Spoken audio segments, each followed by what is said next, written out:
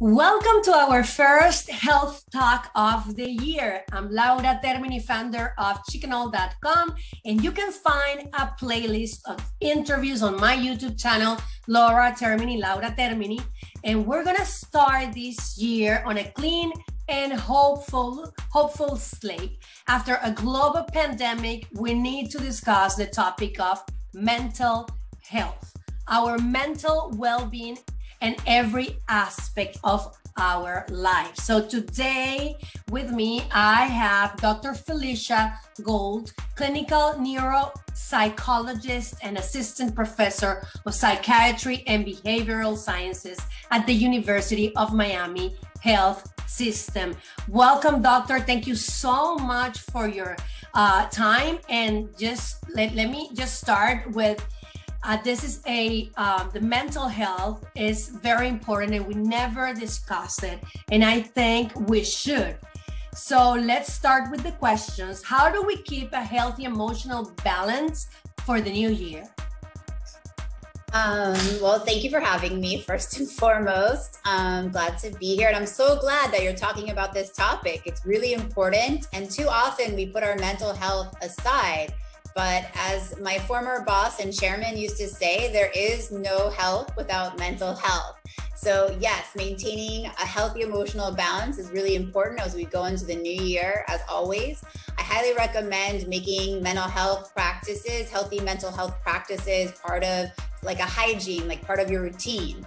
And basic things that you hear all the time, but really thinking about how they impact your mental health, like prioritizing, your sleep, your activity level.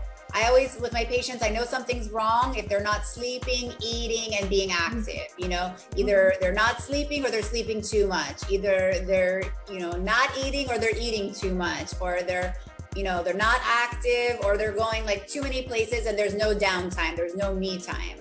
So I think prioritizing just like your self-care and those three important aspects, like looking at your sleeping, your activity level, and also you are eating properly or taking care of yourself.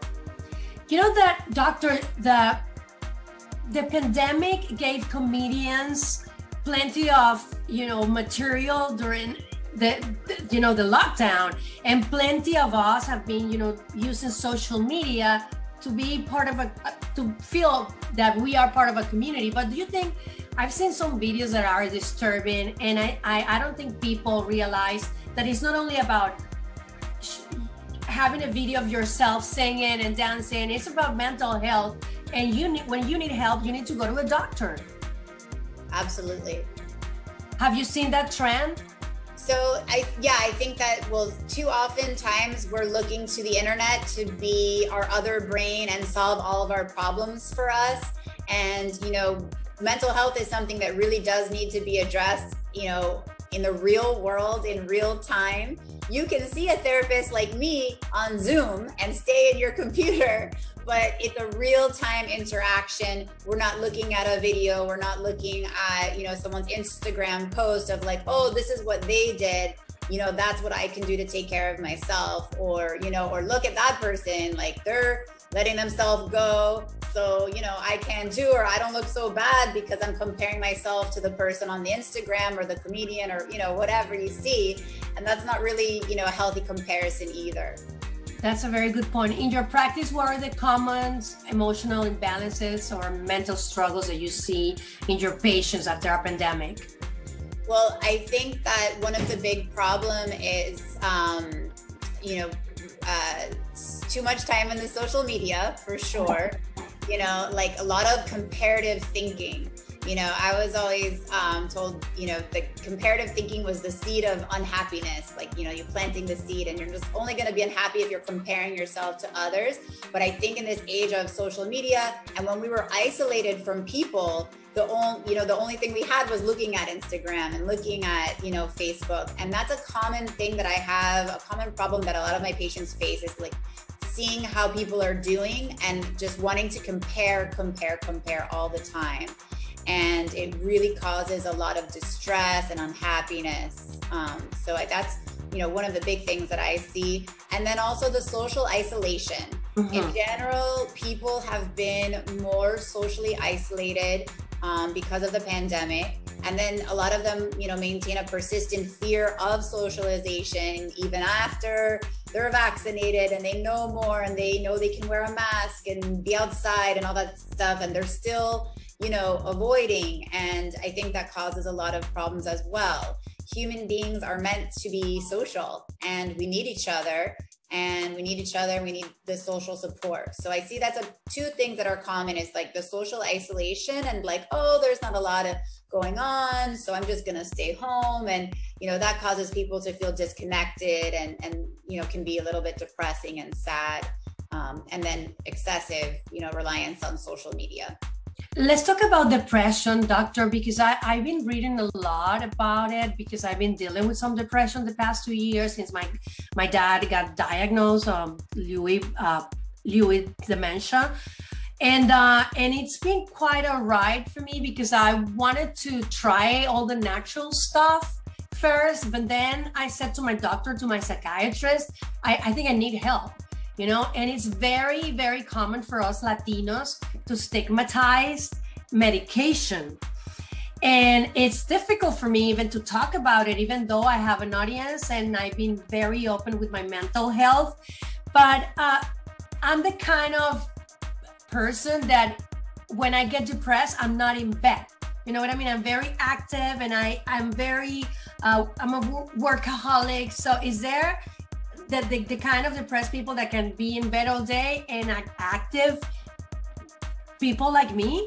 Absolutely. And, I commend you for having the bravery to come forward and share your story, because one of the most important things that we can do to take away the stigma for mental health is for people like yourself, figures in the community to come forward and share their story.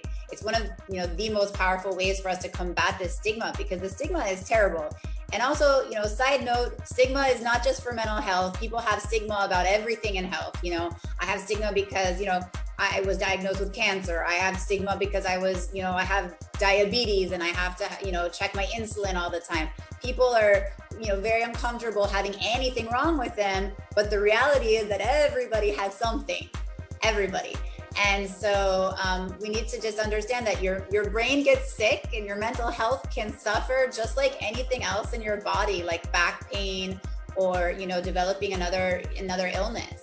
So, it's important to seek help and work past your stigma. Be aware that, you have that within you, and maybe it's in the way of you, reaching out. But reach out, talk to people. If you go see a therapist, you don't actually have to take medication. You can just talk to a therapist, and that's, been proven. The research shows that it's absolutely very effective in treating depression and other mood disorders. So if you're not comfortable with taking medication, you can start there.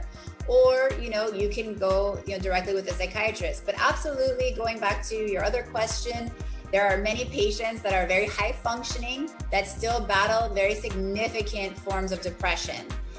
Not everybody is in a vegetative state. In fact, one of the symptoms of depression is motor agitation, which is like being very, very active and not able to sit still.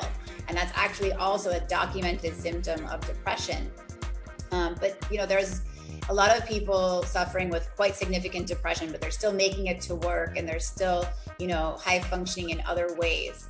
But if you're experiencing, a lot of the time of your, the last couple of weeks, you're experiencing mostly depressed mood all the time, you're feeling sad, you're not enjoying things the way you used to, perhaps a lot of people may even have suicidal ideations or feeling like, just life isn't worth living. It would be better if I wasn't here. The more of these symptoms that we add on with depression, they really would be best served, maybe start with your primary care doctor, talk to them about it first, and then see, if you feel comfortable going to a psychologist or a psychiatrist, I think would be a good idea. They don't have to diagnose you with anything. They may say, everybody, which is true, everybody gets depressed sometimes and everybody has depressed mood. I think this is, a period of depressed mood, and I think it's going to pass, and I don't think you need to do anything further. And, so a mental health care professional may very well say that. Doctor, and what are the 3 ways to improve mental health on a daily basis? I think going back to some of the things I've already said, I think, people get tremendous mental health benefits by being active, exercising. We learned from the pandemic, especially, that being outdoors is essential to people. Like, they really get a lot out of just connecting to nature. And we're so lucky we have this beautiful weather in South Florida. Like, get out there, enjoy it, and connect a little bit to nature. And even if you're not, someone who likes to go running or jogging, that's okay. Go for a walk, a stroll, and just, take in the environment. That's something that's very soothing, giving yourself downtime, me time. So I really think activity and having some time to yourself, but then also having time to socialize, like, that's a really important balance. Especially this time with the holidays, as people are starting to socialize more in our community, now they're feeling the strain of like, go, go, go, go. And I'm going to this party and I'm going to that party. And for 2 years, they haven't been doing too much. So now it's really hard for that balance, like the me time versus I want to socialize and participate again in the things that I used to enjoy. But I think it's important to mention that balance is never a perfect thing. There's no time that any of us will ever achieve like perfect balance. Balance is just an indication of, I'm doing too much of this. I need to go maybe do a little bit more of this. Thank you so much, Doctor, for your time. Thank you guys for watching. If you care and like this video, please comment, like it, and share it. Until the next time. Thank you, Doctor. Thank you. Take care. Bye-bye.